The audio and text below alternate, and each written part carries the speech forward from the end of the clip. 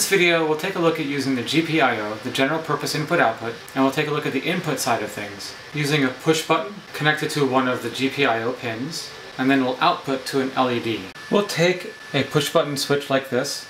We'll have the microcontroller read the push button switch on one of the GPIO pins, and then we'll output on another pin, completely different port and completely different pin, on an LED. When we press the button, the LED will turn on. For the LED output, I'm going to use the same port and pin that we used in the instructional video for LED output, which is port C, pin 6. And that was located on pin number 37, which is right around here. As before, we'll use a resistor and an LED, and it will be connected back to ground.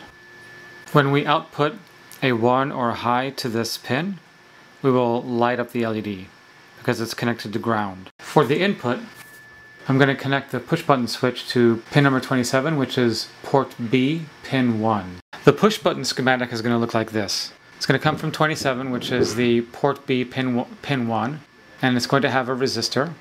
And the resistor here is just to protect the pin. It's going to be a 330 ohm resistor. And then this will be the switch, and from the pin we're going to have another resistor, and that's going to be connected to ground. And the ground resistor will be at a high resistance, so we're not going to be using a lot of current when the switch is actually depressed. This will be a 220k ohm resistor. The resistor coming from the pin will be a 330 ohm resistor. And this resistor really is only to be used when this is going to be connected to VCC.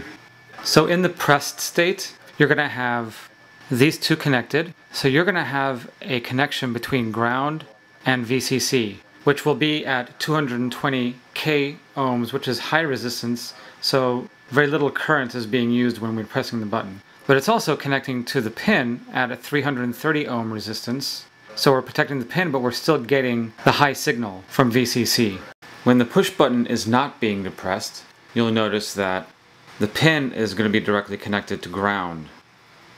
And what we're doing here is we're pulling this pin down as a natural state. We're doing this instead of actually pulling the pin down internally. We could do that in software, where we use the PUPD, the pull up, pull down register, and pull this down, but that's only pulling it down to about 40k as specified in the datasheet. And we're pulling it down at 220k, which is a lot more resistance, and will draw less current when the push button is pressed. If we didn't have a pull-down resistor externally, and we didn't have the pull-up, pull-down resolved internally, when the push button is not pressed, this would be in a floating state. And you'll notice quite unpredictable behavior. Even waving your hand over the circuit could cause unpredictable outcomes. So when you're putting a circuit together that has an input, that is, the mode for the particular pin is set as input, you want to make sure that it's either pulled down or pulled up and not in a floating state, because that input is going to be acting like an antenna and can pick up noise, and if that noise goes above or below the thresholds for TTL circuits, transistor to transistor logic circuits, then it will produce an outcome, make the LED turn on or do some other unpredictable effect if you have a much more complex circuit. Now that we understand how the circuit works, we can go ahead and put together the circuit on a breadboard.